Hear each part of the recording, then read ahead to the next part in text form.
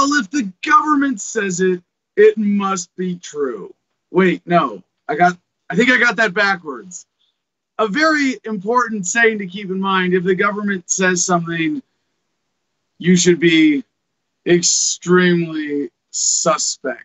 I think that's putting it mildly. I hope that's not too offensive for any of our viewers who might still be suffering from Stockholm Syndrome, the love for your captors that so many of us feel as citizens of the American empire. Today, the warning comes from none other than Dr. Fauci himself. That's right.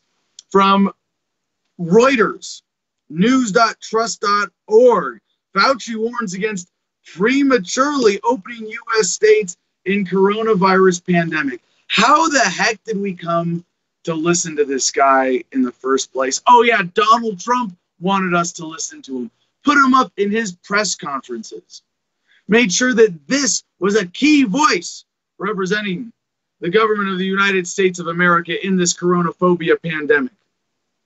Leading U.S. infectious disease expert Anthony Fauci on Tuesday warned Congress that a premature opening of the nation's economy could lead to additional outbreaks of the deadly coronavirus. Even that, oh, if you know what's going on here, should piss you off. Just as a matter of perspective, the leading U.S. infectious disease expert, director, National Institute of Allergy and Infectious Diseases. The misplaced attention here. Now, this is what is costing us so much. This is what has led us into this forced unemployment crisis. The lack of perspective is how we allow ourselves to be manipulated. I've always said that a big part of what we do with Adam versus the Man, with this show, with me bringing you an alternative narrative to the mainstream news, is just being able to step back when the mainstream media does such a good job of misdirecting your attention. Don't pay attention to this thing over here, this evil over here, this tragedy over here, this thing that government is doing to violate your rights, to prop us up and our sponsors. Don't look at that. Look at this. Look at the squirrel stuck in the tree. They're rescued by the brave fire. Oh, it's a cat. Isn't it? There's a cat stuck.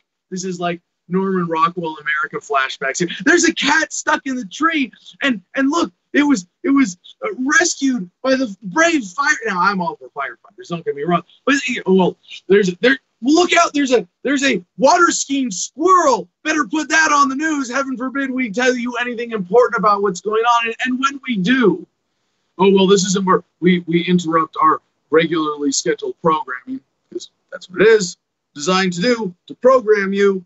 We interrupt this regularly scheduled programming of cats being rescued from trees and water skiing squirrels to present today's latest offer from the fearmongers in government. They don't want you to be paying attention to how bad they're screwing you over. They want you to be paying attention to the coronavirus. Or the misdirection should be obvious at this point. And even if we grant them, like they came out with this overwhelming campaign of fear, uncertainty, and doubt, and it worked. It was the American people were overwhelmed. We couldn't, still can't, in many ways, talk about anything else other than the coronavirus. And this is not a coronavirus pandemic crisis. The crisis that we are experiencing is a forced unemployment crisis. Now, fortunately, at least in the age of the internet, we will be able to see undoubtedly that the cure is worse than the disease. And this is just a part of the process that happens over time. For those of you like me who are watching the news closely with fear and trepidation and frustration and perhaps even a heavy serving of disappointment in the American people for falling for this, I would urge you to be patient.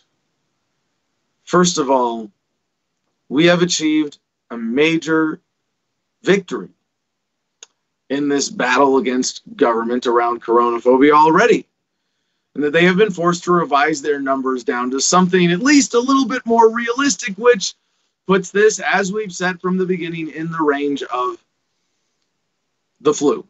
A funky off-season flu, probably less deadly than a number of seasonal flus. And just being able to put that much in perspective has been very helpful. But then there's still the bigger perspective of, hey, look at all these other things people are dying from. I hear people freaking out, there are going to be 1,000 deaths a day in the United States forever. Well, do any of those people know or care to tell you, along with their fear-mongering rantings, how many people die every day in the United States? 7,500? No, they are not keen to point that out. The final victory comes not from this realization, from this step in the process, or even the next step. The next phase in our recovery from coronaphobia will be the decisive answering of the question, is the cure worse than the disease? I guarantee you it is already. Soon we will have the statistics to back this up. Some experts, Bob Michel of JP Morgan for one on NBC, has predicted that the unemployment recovery itself will take 10 to 12 years.